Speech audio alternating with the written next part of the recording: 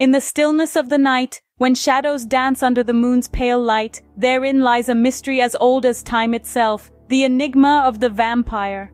These fascinating entities have been a source of intrigue, captivating our minds and hearts. Their allure transcends the mere physical.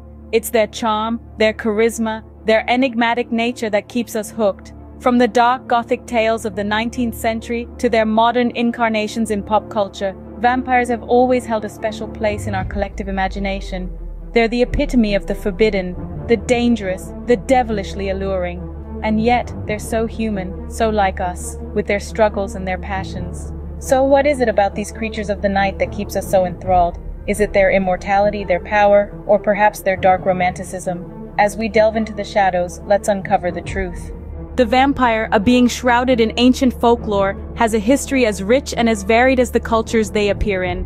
Our journey into the past begins with the Mesopotamians, one of the earliest civilizations in history. These ancient people told tales of Lilitu, a demoness who drank the blood of young men and children.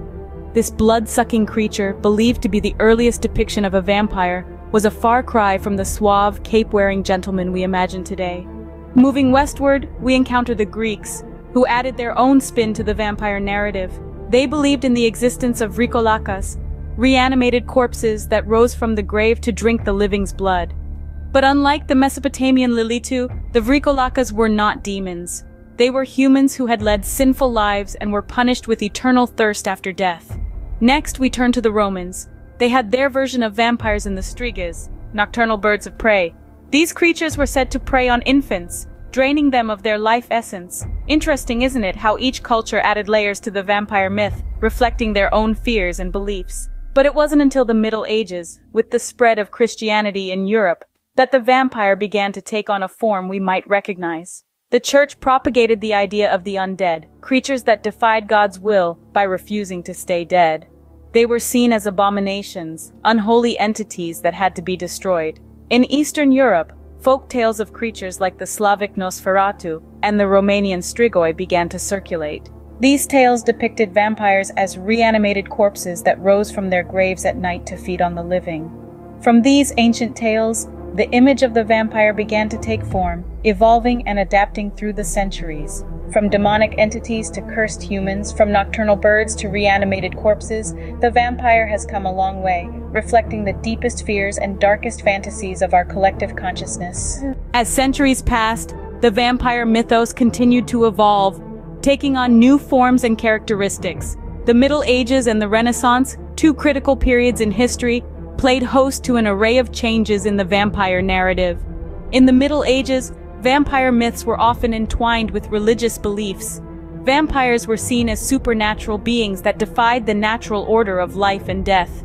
They were believed to be souls in torment, unable to find peace in the afterlife and thus returning to the mortal realm to wreak havoc. It was during this period that the idea of repelling vampires with holy water and crucifixes became popular. Talk about bad reactions to a splash of water and a piece of wood. As we move into the Renaissance, the vampire narrative took on a more romantic and aristocratic air. Vampires were no longer just tormented souls. They were sophisticated and beguiling, often portrayed as nobility with a taste for the finer things in life, including, of course, a fine vintage of blood type O negative. Perhaps this was the era when vampires truly became wine connoisseurs. This period also saw the introduction of common vampire characteristics that we recognize today. The fanged teeth, the aversion to sunlight, and the hypnotic allure. These traits became so popular that they've stuck around longer than a vampire's lifespan. But it wasn't all glamour and glitz for our fanged friends. The Renaissance also brought about the concept of a vampire's reflection, or lack thereof, in mirrors. Can you imagine the horror of not being able to check your appearance before a night of, well, neck-nibbling? This evolution of the vampire mythos, tinged with both darkness and decadence, set the stage for the modern interpretation of vampires we are familiar with today. These enduring characteristics, born out of centuries of folklore and fear, have cemented the vampire as a captivating figure in our collective imaginations. From tormented souls to charismatic nobles, the evolution of the vampire is a tale as immortal as the creatures themselves. Not all vampires are created equal. Some are portrayed as malevolent, others as misunderstood beings. Let's dive into the fascinating world of vampire dichotomy, where the line between good and evil is as blurred as a vampire's reflection in a mirror. We've all heard of Count Dracula, the epitome of the evil vampire.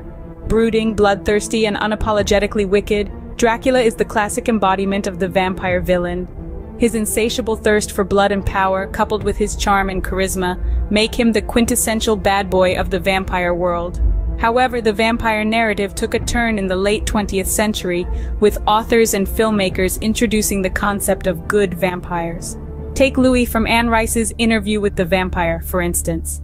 He is a vampire with a conscience, struggling with his inherent bloodlust and longing for his lost humanity. Then we have Angel from the Buffy the Vampire Slayer series, who is quite literally a vampire with a soul. Cursed by gypsies, he feels remorse for his past actions and dedicates his undead life to fighting evil.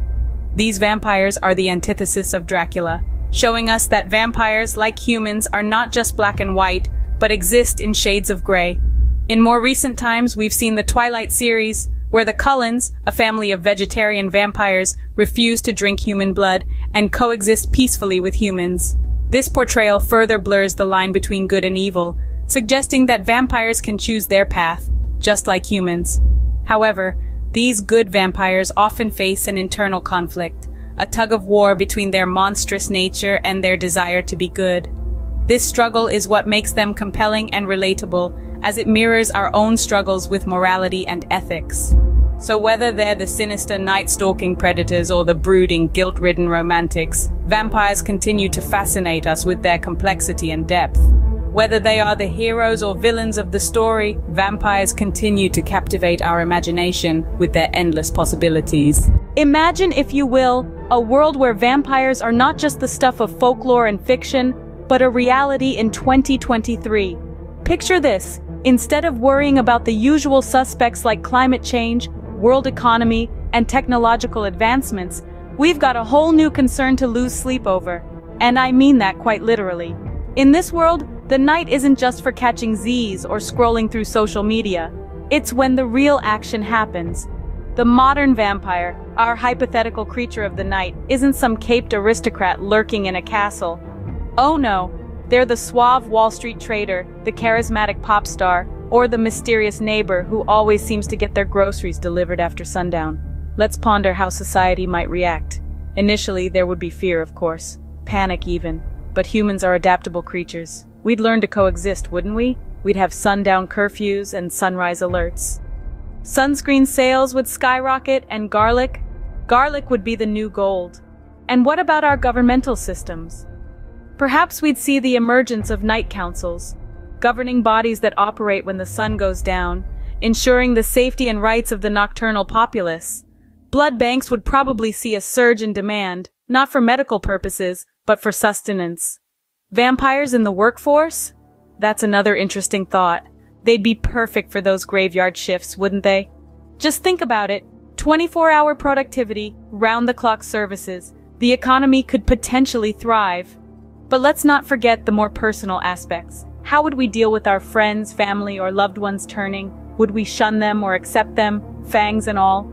It's a thought-provoking question, and one that tests the boundaries of our humanity. While it's fun to speculate, the existence of vampires remains, for now, a captivating mystery.